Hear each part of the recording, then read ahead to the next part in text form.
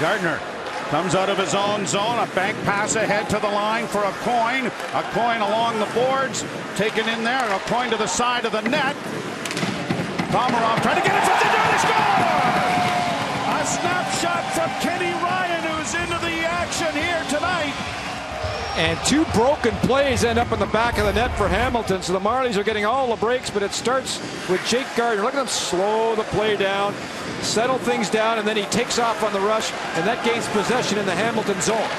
And once again, some good low cycle by Toronto, and a broken play and poor defensive coverage again by Hamilton cost them.